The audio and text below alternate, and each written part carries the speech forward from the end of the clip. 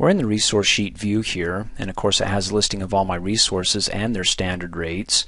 Now if the cost of either your work or your material resources is going to be rising or falling during the project, then you want to use the cost rates table to help you keep track of that. Let me give you a few examples of rising and falling.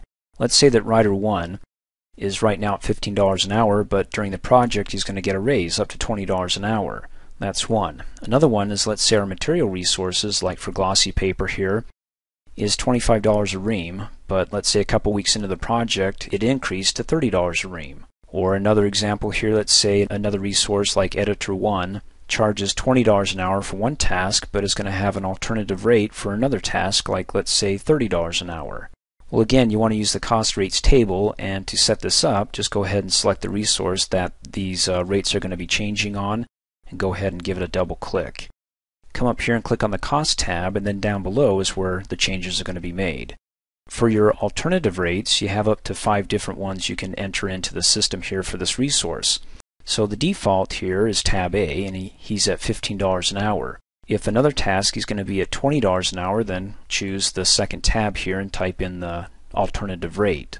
So I'm going to go ahead and type in, click here and type in 20 and hit the tab key. And then of course calculate the overtime rate, whatever that is for you, and then type it in. So one task I just need to assign the letter B to it, and all the other tasks by default will have the letter A assigned to it. And of course later on in just a minute I'll show you how when this resource is assigned to a specific task that is going to be using that alternative rate, how to change that to the letter B to pull the rate here to have that rate charged for this resource working on that task. Okay, so you get up to 5 different alternative rates. Let me go back to tab A.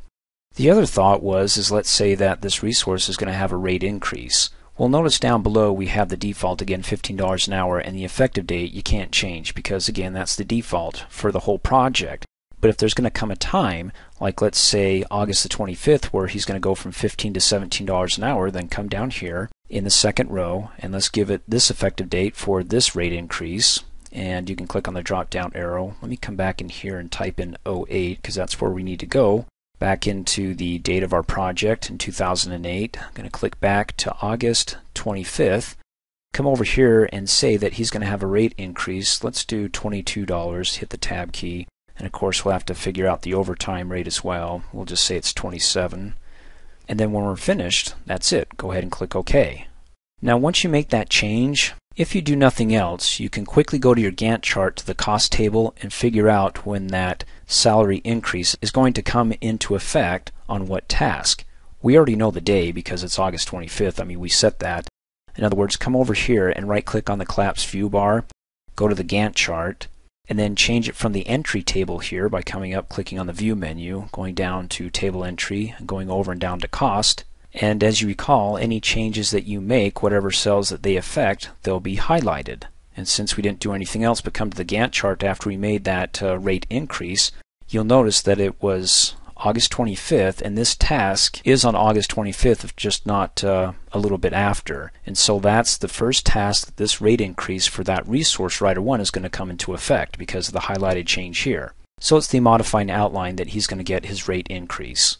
And then of course this is the summary task, so it summarizes all the tasks below here, the subtasks, so that's why that's highlighted, because if there's a rate increase on the task, it's going to increase the summary of all these tasks and of course the summary of the project as well.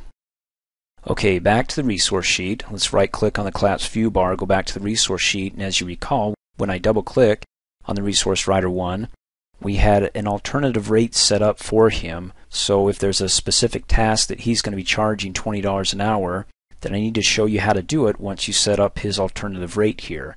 It's really simple. We just need to go to another view and say that for this task, he's not using the default A tab for his cost, he's using B. Whatever's on B, $20 an hour, is what we're going to be charged, or the project for our cost. Click Cancel. For this one, I'm going to go to the Task Usage view. I'm going to come over here and right click on the collapse view bar, go down to Task Usage, and then I'm going to change the table here to the Cost table. Come up here, View, down to Table, over and down to Costs. Let me go ahead and drag the divider bar over to the right. And the column, or the field that we're going to insert as a column here, is going to be the Cost Rate Table column. So to do that, just right click on any one of these column headers, because whatever you right click on, you're going to insert the new field in front of or the new column. Right click on it, go down to Insert Column, click on the drop down arrow, type in the letter C so we can go to the C's, and there it is, Cost Rate Table. Select it, click OK, and it lists them here. Now by default, as you recall in the resource sheet view, when you're looking at the resource information by double clicking on it, all of them are assigned the tab A, and the tab A are the defaults.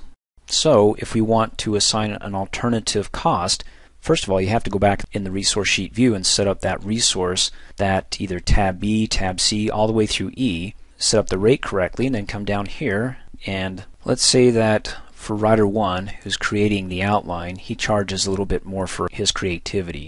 So we can come in here and say that you're now pulling the alternative rate on tab B, and then click off in a blank area and notice the changes. Did it go up? Well, let's take a look. There's $380, right? If I go ahead and hit the undo button and go back to A, it's down to $285.